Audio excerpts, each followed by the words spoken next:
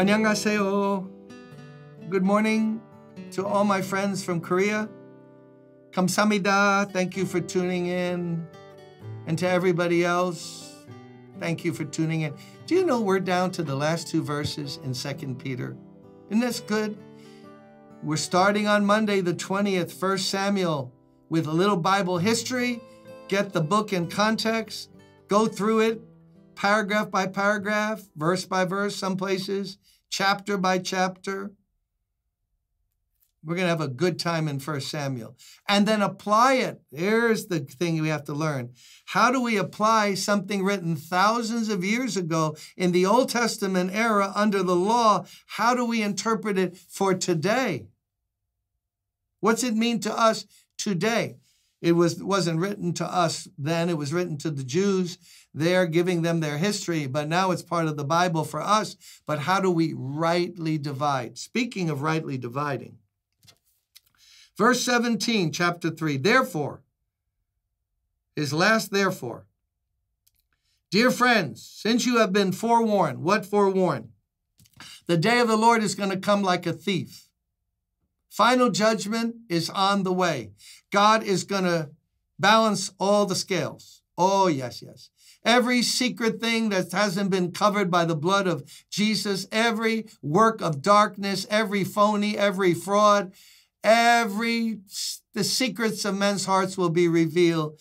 Those who have put their faith in Christ are going to hear, well done, come home. And those, even some who have said, Lord, Lord, did we not do this? Will hear, depart from me, I never knew you, you workers of iniquity. I'd say that's probably the most important question facing you and I today. Is there a more important question? How's the economy going to do? Whatever. What party will win in the next national election? Whatever.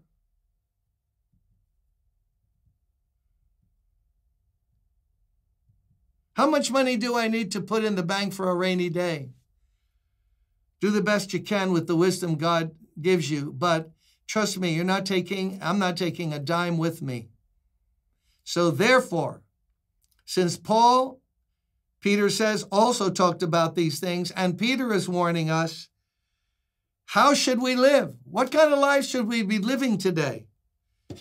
Therefore, dear friends, since you have been forewarned, there's warnings in the Bible, not just promises. Be on your guard so that you may not be carried away by the error of the lawless and fall from your secure position. Now, that's a mouthful. Therefore, dear friends, since you've been forewarned, some preachers, let it not be me, Lord, only give promises and soothing words, never warnings. But parents give warnings to children. Don't play with matches. Don't play with scissors. Don't fool around with drugs. Those are warnings. I thought you loved me. That's why I'm warning you, because I love you. What are the warnings God's been giving you or me lately?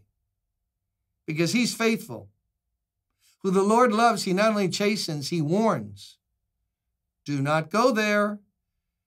You're like signs in the beach. Do not swim. Tides are too strong. You'll be pulled out to sea. Peter is now saying, you've been forewarned, so be on your guard. What does that mean? Come on, wake up. Be alert. You know, when you play defense in basketball and the guy's coming down the court, you don't just sit there chewing gum and going, no, you're alert. Hey, what's he doing? What's going on here? What's happening on the side of me? My peripheral vision. What's happening behind me? What are my teammates doing? Come on, I'm in position. I'm alert. He said, now spiritually, be alert. You've been forewarned. So be on your guard so that you may not be carried away by the error of what? Lawless people who want to live any way they want and cover it up with verses and fall from your secure position. So What's the danger here? Don't be carried away because these teachings are attractive. Let me give you one. Pastor Cymbala, I want membership in the church, or whatever pastor's interviewing him. I want become a member, but I'm having trouble, and that's why I'm seeing you, because they said that I'm living with someone I'm not married with, this guy, but we love each other, and Tito is my man. You don't know. I know, but that's called sin in the Bible. And anyone who practices sin, the Bible tells us, will not enter the kingdom of heaven, who practices it with no repentant spirit.